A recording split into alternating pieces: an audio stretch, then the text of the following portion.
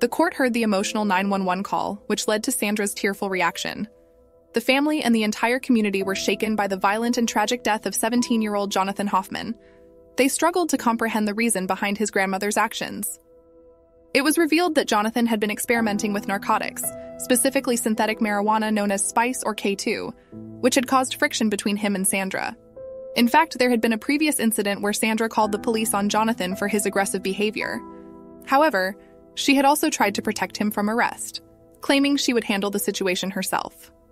Sandra later confided in her husband about her fear of her grandson and his friends, which was further evident in another incident that occurred in March 2012.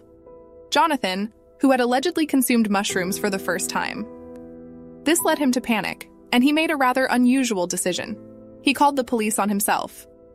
When an officer arrived, Jonathan apparently hugged him tightly, showing signs of distress. Consequently,